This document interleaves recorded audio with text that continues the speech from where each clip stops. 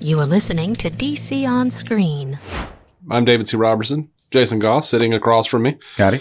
Yeah, we have seen Joker Folie, Deux. Indeed.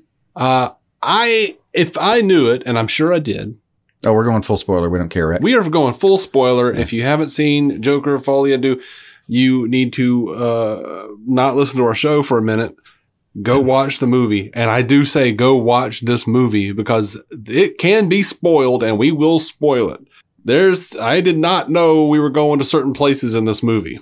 Oh, spoilers will be out, and they'll be out with vitriol too, because man, people picked sides before it even came out on this one. People pick sides. Look, I'll be honest. I went to this movie not giving a shit. Yeah. Those credits rolled, and I turned to you and said, "That was fucking dope, great." And it's funny because there was maybe 4 people in the theater when we first got there. And about 35 minutes into it, he stood up in a huff and left. And Jason thought maybe he was going to get for a pee break or something. I didn't catch the huff part. I did not. There was a grunt huff. And I thought, I just thought he too was 40 and standing up. Yeah. I thought that maybe at first. But when he walked out, the way he hit the door, I heard the door hit. I was like, oh, no, he just did not like that movie. Sure enough, he never came back. He did not. I realized about 20 minutes later that I hadn't seen his profile. I even looked down the theater to see if he just decided he'd get a closer seat on the way back. But no. So if, by the way, if we talked about it on the show, this is why I continually change my stances on this show. Because I sat there, I read Todd Phillips saying in these interviews, I wouldn't really call it a musical. I wouldn't call it a musical. I wouldn't call it a musical. There's music. Yes, they sing. I wouldn't call it a musical. And I was like, that's bullshit. He's just trying to get away with doing a musical without calling it a musical. I walked out of the theater going, that wasn't a musical. Yeah. It wasn't. There was singing. He had a few fantasy sequences. I still think he roughly did what, all right, so you were afraid he was going to do that. And I was more looking forward to the fact that he was going to do that. Well, but I think he effectively did that, but in a way that was pleasing. I like musicals. I'm not scared of a musical. My favorite movie is a musical. But which one was that? The Blues Brothers. Yeah. And it's funny because High Fidelity is my other big top favorite, and they're not a musical, but there's a lot of music oriented. Yeah. Dude works in a record store. Yeah. There's music all throughout the damn thing. There's a theme. So I'm watching this thing and going yeah, it is not a musical. There is music here. And what I was mainly afraid of was, Todd trying to backtrack and just looking stupid and being don't try to sell us some bullshit when you're clearly just doing a thing. Yeah. But you thought he was copping out beforehand. Just making some safe space for himself. I did. But, and I mean, people have different opinions on this. Clearly, if you go online and you start looking around, people are like, that was crap. That was a musical. There was no Batman. I didn't see. I was like, no, Todd absolutely told me the truth. There wasn't a ton of music. There were some songs. But I loved it. I loved how, in the real world, when they were singing, their voices were bad. Mm-hmm. And how when in the fantasy world, their voices were pretty good. Yeah. There was a progression. And as they went further, even in the fantasy, the voices got better and better. Mm-hmm. I thought that was neat. As their confidence grew grew into it. Yeah. Yes. Yeah. Well, the performances, even about midway through, once they do the Sonny and Cher kind of bit, mm-hmm. Once they get to about that area and he starts really filling out his little middle space of these mm-hmm. musicals, he really goes, full ham and bat. And in the back end of it, they are full on motherfucking pieces at the end of it. The mountain, mm-hmm. the kind of gospel-y mountain bit. Yeah. Which incidentally, an overall note about these, I don't know who wrote them. I would suspect Lady Gaga was involved, but good music for the thing. Yeah. Good music in general. Good score. I know certain ones were obviously songs that I knew. Some weren't. I mean, you're going to have When the Saints as a theme, frankly, throughout the, honestly, the song When the Saints Go Marching In is basically a character in this movie. Mm-hmm. And I dug all that. Yes. I mean, you're basically looking at the beginning of a religion. Yeah, a little bit. And that was one of the best things. I really loved this movie. I think it was neat, and it was a scathing indictment of the people who went and saw the first one and walked out thinking that he was the hero. Yeah. Oh, yeah. Like, yes, he was very shit on him in society. And fucking, Robert De Niro got what he fucking deserved. Yeah. Also, so does Arthur Fleck at the end of this movie because he did take it too far. And just because you're mentally ill doesn't mean you should take certain things. You shouldn't go killing a bunch of fuckers. You just can't. So it's gonna catch up to you. It does catch up with you, and it does in such a wonderful way. The whole movie was going to culminate in it catching up to it. He was given the death sentence. In fact, they didn't show it, but that was what was on the table. So he was going to be killed, fried, according to that one guard. But I mean, he was dying either which damn way. Yeah. But yeah, sure enough, that's the big ending there is like, this Joker dies. Yeah. Arthur Fleck dies. Yeah. And they make a point of like, I love that like his attorney is trying to get him off being like, it's a separate entity. It's a multiple personality kind of situation. And even their treatment of him is a bit of an indictment on people who are like trying to for the most part, I actually agree with their defense in the sense that he is deeply troubled and needs help rather than punishment. Yeah. But you can tell that they're trying to make the case. He's got to participate in his case and a little bit like all the leading questions. Right. And then those are, I believe that's baked into the film very much on purpose because he regurgitates the wording word for word in the interview later. Yeah. With the man who's much funnier than you would know if you just saw this movie. And has a way better American accent than I thought. Yeah. But, he uses the entire wording about like seeing lights and everything kind of went black for a second. Like he's very specifically is getting led by his legal team into this. And, speaking of legal team, there's a lot of thoughts with pretty much anything in this movie that I'd unpack. But do you get the sense over the course of like, there's just scenes where so this movie has a lot of leaving the camera on people and letting them react. Yes. Like the film could easily have been an hour and a half in terms of what happened. There's 2 hours 18 because you're breathing with what happened. And it kills me because we were walking in and I was like, how is this thing not 80 fucking minutes? Like I can't, how are we going to do 2 and 18? I mean, in terms of story, I could have, if you wanted to. Dude, if I didn't have to pee so bad, I would have been fine for 2:18. Like it was gorgeous and it was macabre and it was sad. But one of the reactions I keep getting is that he almost keeps looking at his legal team in a way that's like, you get the sense that he'll spare them. Like whatever is about to happen, like they seem to be actually treating him like a human. He seems to recognize that they actually are trying to treat him like a real person that needs help. And like that, kind of like with his friend there at Puddles. Yes. Where they were nice to each other. He didn't hurt him, just like he said. That was the deal. He would have left the lawyer alone too if that was in the same situation. And then he gets choked up afterwards because he did not hurt him after all. Like he faces his own consequences. Like that's part of the movie's charm to me. Yeah. It's a very consequence heavy movie. He does. And I love that like he winds up as Arthur falling in love with Lee. And then we get to the end and realize, no, she's not in love with Arthur. She's in love with Joker. Oh, yeah. She's in love with something that she created. Yeah. And like, so all these people who are his followers, they're not Arthur's followers. They don't care about him. No. They are in love with this idea. The fantasy, they keep saying. Right. It also kind of just sounds like Todd's taking the piss out of the fandom, doesn't it? A little bit. I mean, like, oh, you were mad because he wasn't the Joker? Well, guess what? He's not the Joker. Yeah, he's definitely not.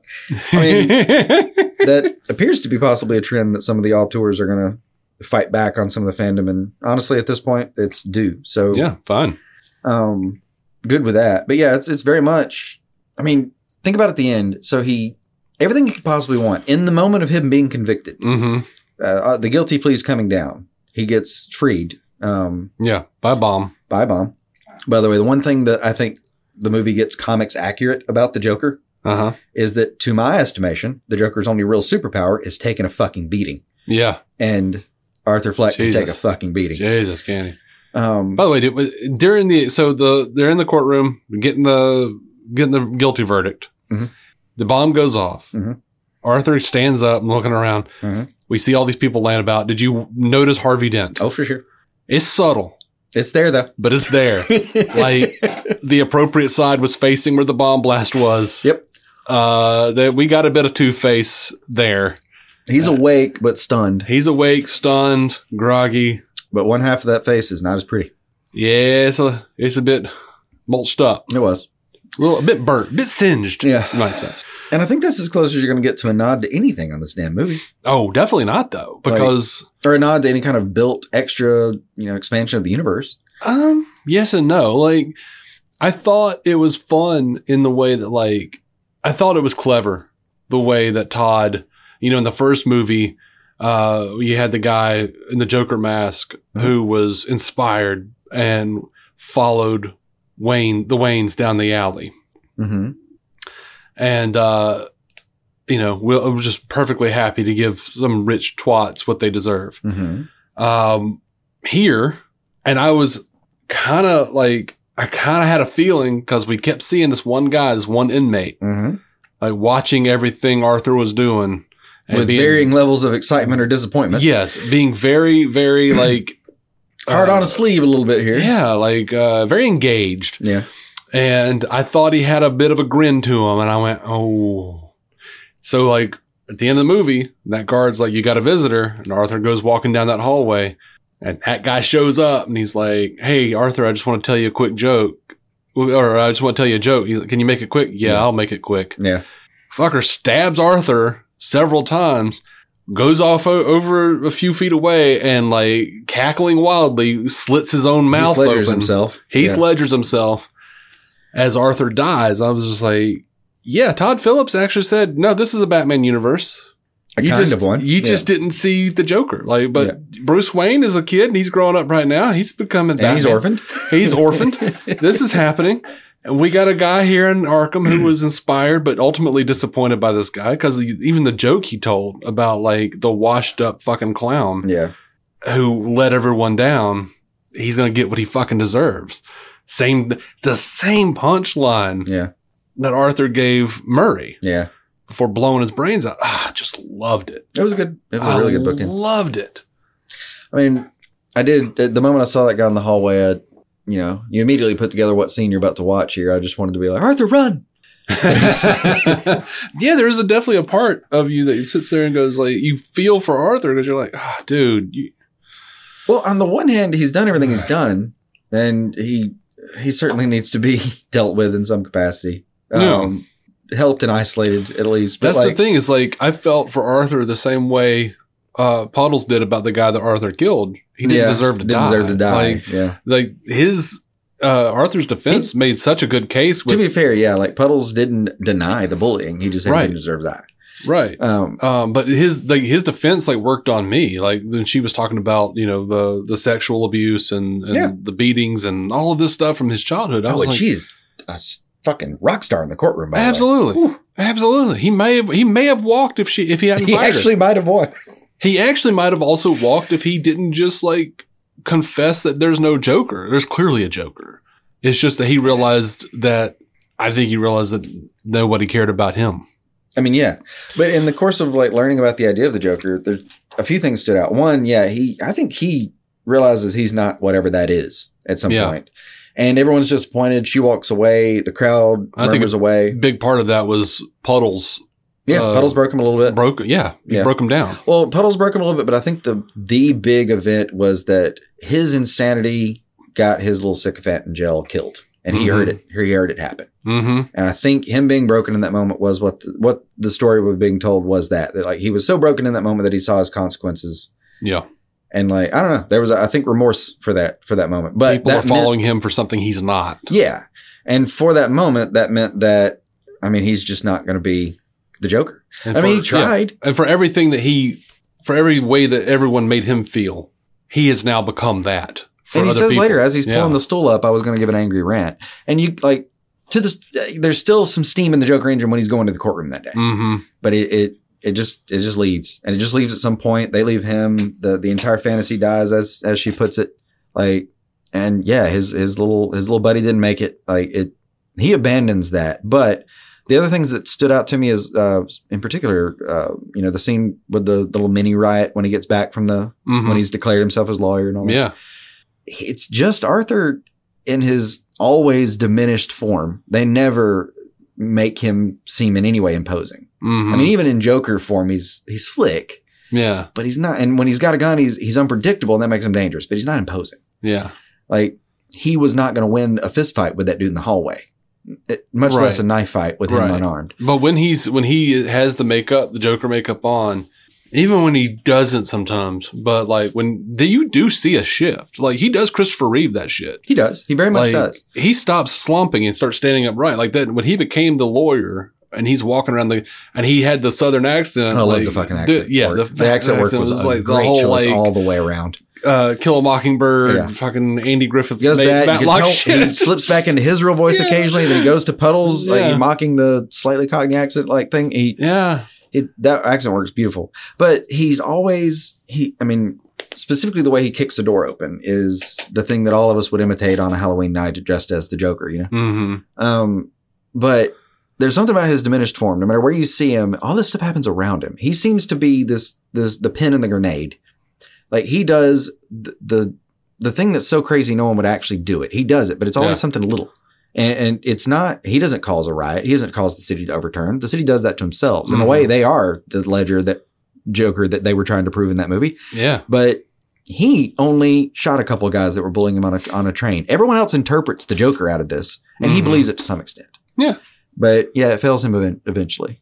But I just love the shot in particular of him up on the table, everyone riding around him. That shot was a lot. I don't know. That one really stood out to me as how small he really is. Yeah. So I think even with new, healthier, fresh-faced Joker that came at the end, that may be the kind of person who was a little bit more formidable if, say, a Batman wandered around and wanted to beat some people up. Yeah. Like, maybe someone could actually put up a fight in that sense. But that proto-Joker is always going to be a different thing. Like, he's taken the mantle from him and said, if you're tired of the fantasy, I guess I'll run it as far as it'll go. Yeah. But he was done. Yeah. Like, it makes you wonder, though, like, because, like, Lee didn't actually kill herself. She's still around. I believe she did. You think she did? I believe she did. I think that's... Well, we saw the gun at her head, but then later we saw her smoking at the stairs. We did, but I believe the you shortened your hair, I believe is I don't know. I think that's a nod. I think there's a little bit of in his head, kind of like the same way we did at the end of the first one, where we were wondering what's in his head, what's not. In my version of events, the way I interpreted that, I think he went up the stairs. And no one was there. And he knew in his heart what the rest of that conversation was. And of course, they went to look for him there. Of course they did. The cops finding him there would not be a story flaw for me. Yeah. I think he either maybe went up and saw her, found her maybe, or at least went up and thought he maybe knew what happened. I don't know. But yeah, the idea about her hair being shortened in particular, I thought that was a nod to something that happened to her head. Yeah. I did wonder about that. That's an yeah. Okay. I like that take. But to me, that means that if that is something that happened to her head, then he would know something specific. So it almost means that to me, he actually maybe did go find her in the apartment. Yeah, maybe. I'm not sure though. That would all be a wild interpretation. I also like because I'm me and because I'm a comic book fan, the fact that they kind of set up the Joker, the actual Joker, cackling and laughing and everything. Laughing the whole nine.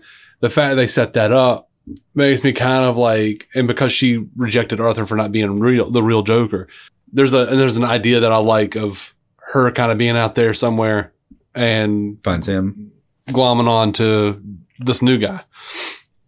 I mean, that would be a way to go with it. Is she finds him, realizes no, that was the real guy the whole time. This other guy just held it for a minute. Mm-hmm. And if that's the case, yeah, she would take her little nod to Harley outfit and go full fucking Harley Quinn with it. Which, by the way, there's actually a really good amount of costume design snuck into these movies. Yeah. The Joker franchise so far. Oh, yeah. The outfit alone was iconic. How many shelves did you see that on? Yeah. But goddamn, I love fucking Gaga's Harley Quinn outfit at the end. Yeah. I know that was in the trailers. Yeah. I knew it was there already, but I really dug it on screen. She stands out in the crowd really well. I don't think we'll get another one of these movies. Mm. Like, I think this is done. I want it to be. It was good where it stands. If they really wanted to, I think they could, if they wanted to, I think they could pick up a few years later, and say, like, this is all kind of rough backstory if they wanted, but I don't think they will. I think it's done. If I was going to play a joke on everybody, it'd be to do this one and then maybe pick up one or two other Batman villains, still never have the Batman involved, and then make a fifth film where you have him, but the twist ending it there is he actually just goes fucking insane like he might have instead of becoming Batman. Right. And the whole franchise ends on a whimper. He's just in Arkham. He's just actually a fucking lunatic who lost his parents. Yeah. He's just in Arkham in the mid-90s. Yeah. But no, I really I think it's so funny that people are having such a big problem with this movie. I'm guessing because it's a musical, but also because Batman's not in it. And I'm like, y'all, okay, but like, this is like, if this is setting up a universe, if you really wanted it. Like, it's a neat little nod. It is a very weird cornerstone on which to build the foundation of a Batman type universe. Yeah. To go specifically so Joker and so surreal at the same time. And, well, surreal and real at the same time. So, like, yeah, we've got all the groundedness of watching him take a beating and watching it have a toll on his body. I mean, you saw his shoulder early on. Like, there's the grounded, gritty, Nolan-esque version of this, but then there's also, it's a pretty wild interpretation of him in a lot of ways. But I don't know. That's not going to turn into just like a Batman-esque franchise that's going to be spun out of that. No. And I don't know how you would. I wouldn't try to predict what I wouldn't want in this whole realm. I could sit all day and go, oh, I don't want this. I don't want this. I do want this. I do want this, but I don't know. Like, I never know. Like, I didn't think I wanted this movie. And then it blew you away. It blew me away. And I was like, no, that was the perfect sequel. Like, it answered the questions that I wanted answered from the first movie. That was a good point. Yeah. I did want to know what happened to Sophia and her daughter. I did want to know, what Arthur's treatment looks like. I do want to know like what his trial looks like. And I'll be damned. We got it. I wanted to know what the real body count was by the end of Joker 1. Yeah. 6. It was, for him. Yeah. But it very much could have been a few other people we didn't know. I mean, like, I was happy to see that her and her daughter were even alive. Because one interpretation of the movie was they're not. Right. So, yeah, it was good to see at the end. I mean, I remember our last review, we had a lot of questions about what did and didn't actually happen. This one actually gave us the answers. I was very happy about that. It gave us the answers, but also, like, I feel like Todd turned around and said, look, this isn't just a vacuum. We're not just throwing some IP names on some stuff. I've actually got a take here. Bruce Wayne is still in his Batcave or in his Wayne Manor growing up. This guy just became the real Joker. Yeah. Like he saw Arthur, was inspired, but found him wanting, took him out. And now this is the guy that Bruce is going to have to deal with for the rest of his life. Well, and even if it doesn't have to be that, so whether Lee's alive or not is irrelevant. It could still be that this guy saw her on the news. He'll have a proto version of her in his head anyway. Yeah. Someone else can inhabit that role as well later. Yep. Now, we would lose one part of the canon, in some parts of the canon at least. Because some versions Harvey's friends with Bruce and not. Yeah. The age difference here wouldn't work. Yeah. It's it's not like, a 1-to-1, but even the comics aren't. You know.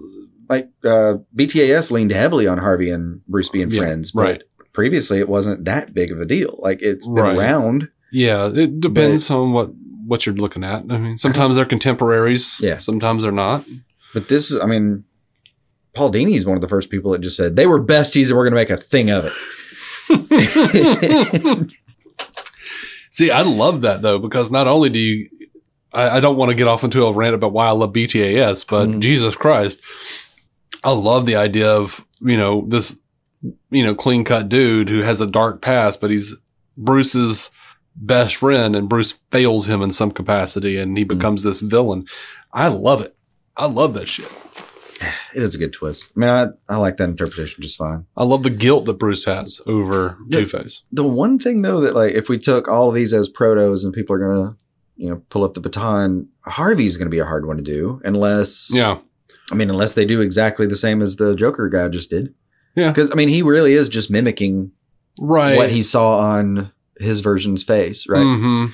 I guess if somebody really wanted to be I'm going to be the real Two-Face, then you could go acid stain your own face. You could, but you look at Gotham and Harvey was a young prosecutor there, like while Bruce is a little kid. I mean, yeah. And they kind of hinted at Harvey's temper in Gotham. He would kind of snap a little bit. He would, and changed his voice and everything. And then, I don't know, I guess he fucked off to Bloodhaven in that show. He was never seen again. I really liked that actor. That actor was so good. He was. It was a shame that one. Yeah, I would have loved to have seen more from him. He was great in Masters of Sex, too. He was there, wasn't he? Yes, he was. Yeah. Yes, he was. And he was fantastic. I love the cartoon intro. I forgot about that. The Me and My Shadow thing. The Shadow is clearly the Joker persona, you know? Like, trying to get away from him, you know, lock him away and take control.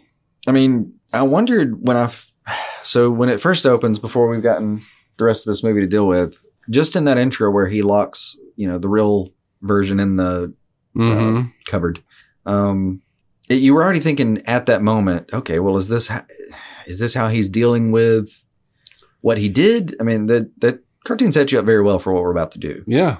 And yeah, sure enough, the Shadow gets out, kills a bunch of people, but then turns out they have to be together after all. I guess that's the only thing that we don't see in the cartoon is him kill the Shadow almost. Well, I mean, he just became one with the Shadow. I mean, like, the cartoon did tell us what was going to happen. Like, we were going to pretend that there were two separate entities, but Arthur at the end goes, no, we're the same. I just fucked up. I just realized the cartoon ends with an explosion, doesn't it? I think so. That's interesting. See, think about that. And I did. Like, I saw people complaining, like, Joker 2 starts with a fucking cartoon. I mean, I just don't want to see this. I will not see it. And I'm like, y'all are just so over dramatic little crybabies. Joker 1 was nothing but high concept auteur filmmaking bullshit. Why did you walk into this one that was called a musical, starts with a cartoon, and think you were getting anything close to a normal movie? Like, this was not going to be. That was my main takeaway. The thing I told you leaving the theater was I got exactly what I paid for. I saw all of Todd Phillips' press leading up to the movie. He said it was going to be a certain thing. I walked out and I thought that was exactly the thing that was prescribed. Right. I believe you said what I was told I was going to get and what I got in the Venn diagram is a complete circle. Yes. Yeah. It very much is. Like, I don't know. I mean, our real life example of dude just walking out, I don't know what he was there for. I mean, a lot of people's knee-jerk reactions right now, I feel like, are just their expectations kind of turning into resentment kind of thing. Like, they walked in expecting a movie that they weren't told to expect to some extent. And on its own merits, there's plenty to like or not like about the movie. I mean, if you weren't up for this kind of faux musical thing, then I could see 3 or 4 numbers in just kind of going, this ain't for me. Or if it's a little too dark in certain ways, I mean, you probably should have seen that coming from the first one, but okay. Or hell, if it's not even killing people fast enough early on in the movie, could almost see that. But because I mean, in first half and second half, as far as actual, action goes, a couple of cop beatings aside in the first half, there's kind of very little going on other than one fantasy action little scene thing. Yeah. This is a character study, man. Very much so. Character study. It's a film. It's a film, not a movie. Examining expectations versus reality, examining the, fandoms, followers, cult followings. Like, that was a nice point. Speaking of fandoms, he is rescued by these people and climbs out of the car hastily. To escape them. Because they're crazy. Because they're awful. I mean, we're interpreting a little bit of that, but yeah, he gets out because they're basically up there talking about, yeah, man, we're gonna turn this whole thing on its head. Oh, we blew up the fucking courthouse. We're gonna burn the city to the ground. And he's like, no. Yeah, I mean, I don't want to be a part of that. Yeah, and his character art, I just want to get out of this thing and go see if I can find Lee. That's all I want. It's just to try to find her. Yeah, he bounces on that one easily and quickly. The music itself, you already hinted at it, that they did a really good job of, I almost spent some of the first part of the movie trying to figure out what the rules are. Because there had to have been some, right? Maybe. I mean, you can't make I figured it could be different for a lot of people, but I figure if you're going to make a movie like this that plays with a couple genres like that, you kind of have to have some internal guidelines. Like, okay, well, when the music does this, we're going into X amount of reality. And when the music doesn't do that, then we're still probably in reality. The one thing that I really noticed, because sometimes in the real scenes where they're singing to each other, there will still be music, the music cues. The score, almost. Yeah. That goes along with the song. What I've noticed, though, is the stuff that happened in real life was very differentiated. Like, you start seeing them sing together, or he's singing on TV in the interview. It's acapella, baby. It's acapella, but they still do put music, but then like they show people's reactions, and those reactions are real world reactions. Like, the fuck is he singing about? Yeah. You know, like, okay, well, this is just bizarre, right? Or even, and that's a funny reaction, is one of the things that made it, because you spend some of this movie deciding what to interpret as real or not. Uh-huh. And one of the reasons in that interview that I decided that, okay, this is part of reality, is the cop's reaction, of all things, because he was so proud to hear the song, he's doing a good job with it, Yeah. But then, like, I think there's a very real differentiation when it's stuff in his head, like, or their head, where they're just orchestration comes in. The orchestration, they're in a completely different setting. It's like Sonny and Cher. It's, a wedding venue thing of, there's production behind it. It's very, very different. And alone, he puts on the makeup in his fantasies. Right. For most of it, at least. And that's another reason, like, I don't think it's a musical, because, like, it doesn't have the rules of the musical. The musical's rules generally are, whether or not they're original songs for that production or covers, people break into fucking song. Everyone gets in on it. They dance. There's a whole thing. Reality for that film is that people break into song and do shit. That's a conceit. You just got to deal with it when you walked into the theater. That is not here in this movie. That is not part of this movie. Yeah. It's very different.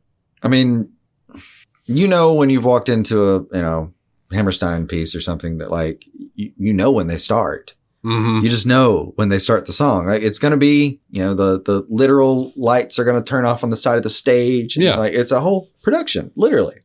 So, in this, he starts singing and people look at him like he's fucking crazy. Yeah. And I think there's at least one mislead where you look at him crazy, but then we're all going to lean into it. He's going to keep singing, and that is what's actually happening. Yeah. And then there's other ones where we're going to find out in a second that he's doing that in his head. And you do have to just keep watching to figure out which one you're doing. Yeah. I do completely love, though, how throaty and real and broken a lot of their singing is early, or especially in the most real, Yeah. It's heart-rending. Yeah. It's good. Yeah. I mean, Joaquin has an okay voice, but he's going to have a range, of course. Mm-hmm. Did a great job of keeping him in range when they want him to sound a certain way, and really letting him push where it, like, hurts his voice. Yeah. Where, he could probably vocal train out of that, but that's not what you want for this. A lot of the interviews I've been seeing kind of indicate that, they flat out said that, like, Gaga, they had to, like, work with her to, like, not sing good. Sound as good? Yeah. Like, can you just, like, fucking be broken? Can you just, like, how many cigarettes can you smoke before this take? Can you not sound amazing? Yeah. For half a second, please? We'll get there. Yeah. You'll be seen. But just, like, at the end when he's kind of grabbing her face and trying to get her not to sing. Yeah. Which, by the way, well, two things. One, in reality, when he's that close to her and she sounds that good, that's actually her singing. Like, that's her not having to fuck up her voice, basically. But something that I think goes to my theory about that she's not she real. Sounded really great there. She sounded really good, and he keeps messing with her mouth, and you don't hear any kind of, like, right. And he's begging her to stop. Yeah. Because that means she's imaginary. Yeah. Fuck. That's so good. That's so good. That's a fun bit. Hey, Dave here. Before we jump back into our review of Joker Folie, Deux, I'd like to tell you that we also recorded a really fun conversation for Patreon. Just a light rambling about why ghosts aren't ever described as floating or translucent before the 1900s, aliens, controversial AI opinions, hopeful outcomes for our eventual fall to the AI empire, among many other things. We had fun talking. We hope you have fun listening. It's just one of the extras you get when you're a $5 patron. Patreon.com/DCOnScreen. Yes, there is a link in the show notes. And that episode will be up sometime this week. It might even be up right now if you've waited to listen to our review. So, I don't know. Go check it out. Also, if you want, you can join our Patreon for free. You can join it for $1. That way you'll get every episode ad-free. There are options. That's all I'm saying. Back to the show. I'm sorry, man. I don't know what your problems are. I don't know if it's... I don't know if it's like fan entitlement. I'm not mad at you either way. If you hated this movie, I don't know if it's like weird alpha male. I can't watch a musical or I'm gay. I don't know what the fuck your problem is, but this is a great movie. It was. I'm going to insist that, like, if we're going to make a difference between the words, this is a film, not a movie. If you want to actually sit down and watch something, like, it'll take me a long time to want to watch this again. Mm-hmm. I don't need to. I've got, I mean, I can. It's not like I've got every frame memorized. There's plenty I could go back and watch and listen and love more. But I won't have the like emotional capacity to sit down and do that again for a second. Yeah. I'll need to let that breathe. Yeah. This will be like a thing where like, I'm going to get this Blu-ray and I'm going to like put on Joker and then Joker 2. Yeah. Back to back one day in like 2 years. Yeah. And just make a day of it and just sit there and like, just really kinda get absorbed. Yeah. Just get absorbed as shit. Like Bethany will be out of town. I'm gonna order in food or something, and I'll just sit there and just watch it and just pizza and sparkling water. And we're gonna just like die on ashes over these depressing, wonderful movies. But yeah, plot wise, nothing left behind. I don't think so. Performance wise, all of these people should be pelted with awards. Yeah, and any number of technical aspects of this that should be pelted with awards. It's just genuinely well-made quality film. At this point, I shouldn't have to say it, but I know Rotten Tomatoes is sitting at about 45. Fuck them. Fuck Rotten Tomatoes. I mean, that's a standard, a maxim for us even. This is a fantastic film. I don't care. Genuinely is. It's like I said, I think it really is expectations. I think if you went in expecting to see the movie that you were told to go watch, you can have varying levels of how much you did or didn't like it, but it's not going to be 45% good. Mm-hmm. I think it's going to be 70 or something. Like, it may not be the best one you've ever seen, but unless you were just betrayed by your own expectations of not seeing a musical or seeing too much of one, or not seeing Batman, even though we told you it's not going to happen, then I think you'll be fine. And this is like a perfect example of like how an era can be like not all bad. Like, because I think this is the final one. This is the final movie, the final pre-Gunn development movie. Gotcha. I think it was even in production before Gunn took over. This is the final one of the Hamada era. And I think I'm going to maybe start defining that in my head as pre or post the formation of DC Studios. Yeah. This is the final, like, pre-DC Studios. Warner Brothers, before we decided we had to have a thing for it. Right. And we were just trying our best to make, DCEU, Aquaman, whatever you think about that. For me, that era went out on a fucking banger, dude. This was great. In that sense, yeah, that was. If that was the way we went out, then yeah. It yielded some interesting crops.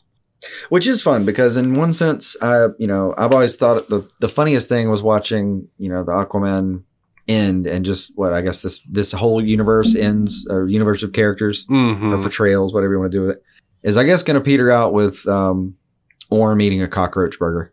But the era ends with... But the production era, I suppose, ends with... Arthur Fleck dying on a floor, bleeding out. Little bits of little choices that were good include... did you catch the blood in his mouth when he's singing at the end in the fantasy? Oh, yeah. Well, she had shot him in the fantasy, too. She had shot him in the fantasy, too. And that was going to play in. He goes back to that same spot, that same moment, but they cut from it. You never see past that moment in the original fantasy. He just wakes up. But he at the very end there, like there's real blood in his fantasy mouth. As he's dying, God, a hell of a portrayal, man. He looks so frail the entire time. Look, I said 2 years. I'll be honest. I might watch this again with Bethany when it comes out on Max, when it hits Max or wherever it hits. Yeah. Because I kind of want to watch it again. I don't want to pay money to go see it. I gotta have limits, but. Well, I mean, it's a very specific type of film. Yeah. Like it's a film, as you said. Like it's, there's a lot to think of. It requires space, I think. And also, I'll be honest, like I honestly felt just as nervous seeing this one as I did the first one, but for slightly different reasons. Because, there was so much to be said about, like, there were a lot of people who are like, oh my God, people are going to freak out with this movie. And like, people are going to get violent watching this movie. They're going to be inspired by it. A lot of people were afraid of that. And I was a little I'm already weird ever since that fucker came in and shot up Dark Knight Rises in the theater. The Aurora incident. I'm already weird. So like while we're watching this one, I was very aware of my surroundings in this one. That's why like I noticed the guy got up in a huff and stormed out and pushed the door so hard I heard it all the way up there and went, oh my God, like it scared me. I was like, oh God, is this it? Like, like not like this. Not like this, please. I mean, I'd kind of forgotten. I'd forgotten about that entire storyline in the news of just, but what if the incels see it? Yeah. It was like what happened in the first Joker run of press. Yeah. And we found out that like what the incels did with this one when Todd Phillips came out and said, by the way, all of you are crazy. He's not really this character. This is a facade and blah, blah, blah. Like he's very troubled. Yeah. The incels got mad and review bombed it. Yeah. And that's about it. But when you're review bombing because they didn't make a character evil enough to match your sense of relating to that character, right. I think you need to go back to the drawing board a little bit on how you're approaching your life. But they nerfed him. It's that could be a problem. That may require talking to someone. Yeah. And that poor fucker, by the way, who stormed out, didn't even get to see the actual Joker ending. I know. That's the sad part. That part cracks me up too. Like, cause he left probably about, I don't know, if I had to bet, he left about 50 minutes, hour in, something like that. Yeah. I thought it was like 30, 35 minutes, something like that. It was somewhere like right before midpoint in my head. Yeah. And then just kind of symmetrically adjacent to that, just a little past it, you've got where I realized that he was not coming back. Uh-huh. And then everything after that, I remember thinking, especially when the movie starts to veer into really like some plot points hitting you, fast and quick here. Mm-hmm. I kept thinking, I mean, man, we're just too bored to hang out and okay. Cause stuff's really happening now. I mean, like you were the saving grace and what made me sit there and feel relatively comfortable was the fact that the guy got up and stormed out and we were at a matinee show and I'm like, you're not going to come back in and like shoot up a theater full of like two and a half people, 3 people, whatever. That's not really going to get your name so much in the headlines. Like you're going to want to hit like a late night show. Yeah. That's a different kind of safety and numbers entirely that you're talking about here. Yeah. Like if you came and you're like safety and scarcity, I'm gonna kill some people if this movie doesn't portray my hero the way I wanted to. Anyone who's not an American listening to us right now is completely baffled. No, by this entire thought process. No, I think like they know it from the outside. You're right, but yeah, they know it from the outside. I'm sure most people know. Like in America, we have some shit to do. We have some stuff to worry about. Yeah, like I'm like marking exits and shit. And thinking about like, okay, well, if I hear that door slam open again, I'm ducking in a way that like hopefully he'll realize I'm not here anymore. Maybe I got mad and huffed out too. What's gonna suck about this Terrifying. is there's like we have kind of vilified this guy as some version of shitty toxic fan, incel, possibly a celebrity wannabe shooter kind of thing, and we're just gonna find out in reality that he got a text about his daughter going to the hospital or something. Right. And had to rush out. Hey. And he's been mad about it all day because he really was enjoying the movie. Yeah. Hey man, if you are listening to the show and you were saw at the 2 weirdos behind you. If you were at the Regal 16 and then somehow made it an hour into the review of that where we shit on you at the noon showing, and it was something else, like your mom died or something. Just let us know. All the condolences. We'll do a personal. You'll have an apology on Spotify. So help me. Absolutely. You'll have an absolute. Yeah, we'll absolutely apologize to you. You can stream it anywhere you like with the rest of our show. But, there's a certain expectation when you see something like that, after you've been getting notifications after notification all day, everywhere you look, people being like angry that Joker 2 didn't have him be this like godlike anarchist. Yeah. They nerfed him. Yeah. By the way, that's a word I've been really annoyed with lately. Like it's been going around. Like I first noticed it, people complaining about, how they changed Hulk's character in the MCU. They're like, oh, they nerfed him. They made him a pussy. They nerfed him. And now I'm hearing about Joker. I'm like, Jesus Christ, y'all. That is a term I don't think I've heard since the last time. I mean, honestly, that may be the incels coming back in a way. Like, it's like a term I only hear in certain, I don't know, areas. It's the Jordan Peterson alpha male kind of nozzles. A little bit. The exact bad guys in She-Hulk. actually. Yeah. The actual like process of nerfing is about the most natural thing that could happen in any kind of writing like this. Mm-hmm. You overpower a character getting all excited as a writer, and you eventually have to pull it back a little bit. Like, we have been doing this literally since the Yellow Sun and Kryptonite. Mm-hmm. Right. Yeah. I've never been able to forgive DC since the old radio show, Adventures of Superman, where they introduced Kryptonite. Yeah. You know what, though, at that point? They nerfed him. Then they made it to where magic fucks with him, too. Yeah. There's, like, here's the thing. If I run into that guy who's actually still mad about those things, that OG has my respect. Well, he has my respect, because, first of all, because I want to know his, regiment. Health routine. Like, I want to know, like, how he's alive to complain about that at 115. Yeah. Right. Really? Like, so you were there. Yeah. You were there to be upset that Superman got woke and nerfed. Yeah. I watched Seeker and Schuster lose their jobs. Yeah. The whole thing. Yeah. Well, he gave Lois her props in one episode. That fucking pissed me off. Yeah. If I actually run into that guy, he gets to say that. That one dude gets to complain about they actually like nerfed Superman. You get to. Yeah. Everybody else can fuck off a little bit. Yeah.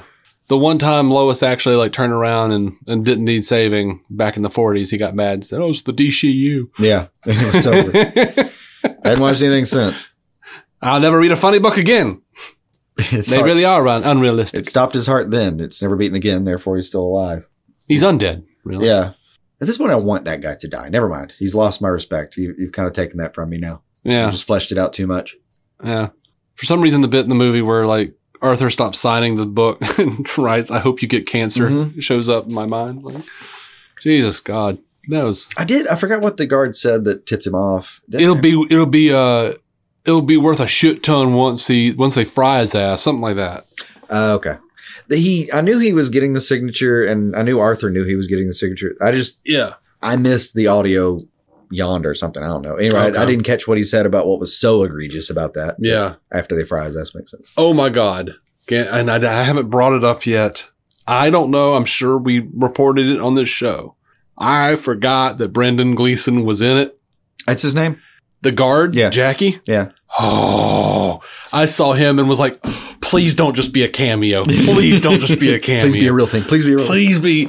And I was so happy. Like that dude in Bruges, that dude in the Banshees of Inisherin, like so many movies. Like he's so good. He's so good. I think you leaned over and you said something about like, I love him. Everything I've seen him in, I want to slit his throat. Yeah. He's so good. But I swear every time I see his face by the end of whatever that product is, I want him dead. It's not everything. It's all I could remember at the time. Everything. But actually, both of the things I mentioned, I really like this character. Like Banshees of Inisherin, like he's best friends with Colin Farrell. Yeah. And like Colin Farrell comes up to talk to him. And he's just like, I don't want to talk to you anymore. And he tells him like, we're not friends no more. Mm-hmm. He's like, but why? Why aren't we friends anymore? And he's like, I just don't fucking like you anymore. Yeah. Just leave me the fuck alone, you know? And then like he keeps like bugging him, harassing him, wanting to like, please be my friend. What did I do? I just don't like you no more. If you talk to me one more time, I'm going to cut off a fucking finger. Yeah. And then he keeps doing it. And so he just, every time he talks to him, he cuts off, and he's a fiddler. Mm-hmm. So he's like ruining his own livelihood, but he's like cutting off his fucking fingers, and like, he like just walks across the entire island and goes to his buddy's house, and like they hear a thunk and they open the door and it's just a finger laying there.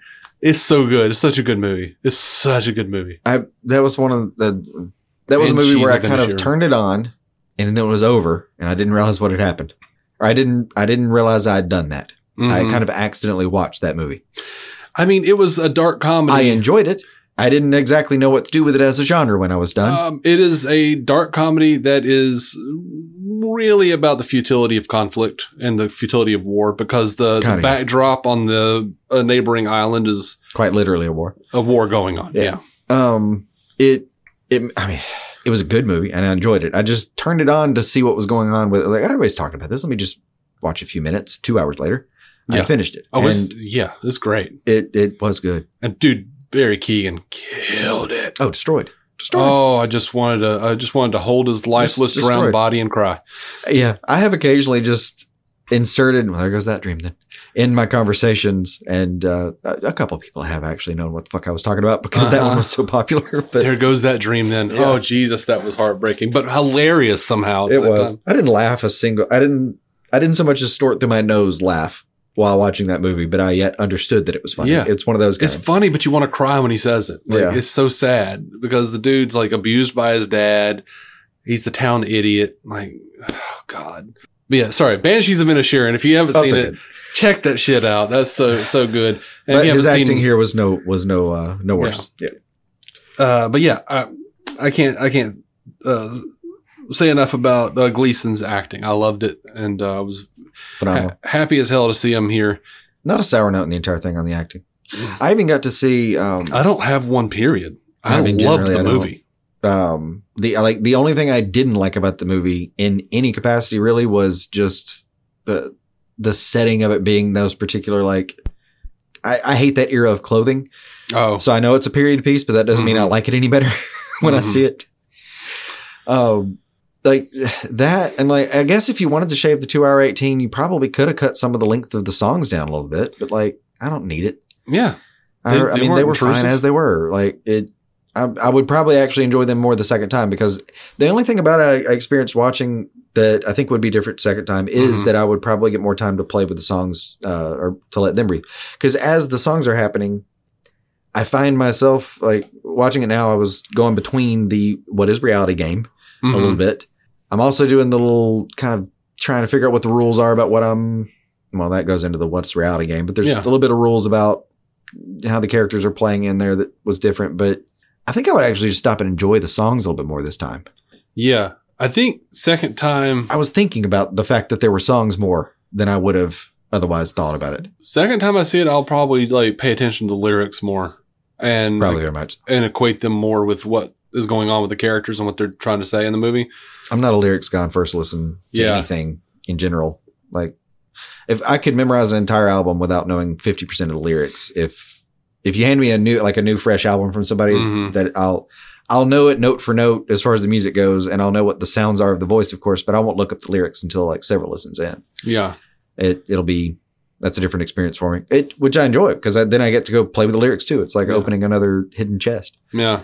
For me, like the music is just like the music is always going to be kind of chaos to me because I don't quite understand music on a technical level, but I understand writing. Yeah. So I usually listen to lyrics first, but like the first watch of like a movie, I'm trying to pay attention to imagery as well. Yeah. So I'm kind of hearing phrases, like my brain will glom onto phrases and I'd be like, oh, that's tasty. I like that. Yeah. And, just try to get an overall idea with the imagery, what they're going for. Yeah. And then later I'll like really listen to the lyrics, and probably the third or fourth time I watch it, I'll really pay attention and get into a lot of other things. But the first time I hear a song in general, and it applies very much to something like this, is I hear very much the tone and connotation of it emotionally before I actually hear the actual thing they're saying with their mouths. I'll hear how they're saying it. Yeah. When I'm listening to a song. So this version fit for me because I think if I didn't have a single lyric or you just warbled rounds so you couldn't hear anything, I would have gotten the same thing out of those scenes at least. Like I would have been fine with that. And that, again, I think that was just also part of the direction and everyone who was involved in all of the music design for this thing being really fucking good today. Yeah. You know what? Like I was actually worried when we got that report that they would just like throw out the script and run away and talk and write shit on a napkin. Yeah. I was like, oh, this is going to be a bloody mess. Yeah. You were very worried about that piece of news. Yeah. Yeah. I don't blame you. I'm sorry. I thought it was a masterpiece. I thought it was fantastic. And if everyone shits on it, if it doesn't make money, he wasn't planning on making another one anyway. And I kind of think he was hoping it didn't do well because I don't think he wants to make another one. If it was $1 billion, they would want a third. Oh, yeah, for sure. Well, to that end, that's a good, meta take on, what's Todd Phillips' relation to the Joker in this movie is, well, y'all saw the Joker. You kind of made too much of it in a certain way. Well, let me bury the concept for you here. I think that's what he did. I think that's absolutely wrote himself out. Like, yeah. I think he went, the people who this is for are going to love this. And the people who aren't are going to fucking get what they deserved. Like, yep.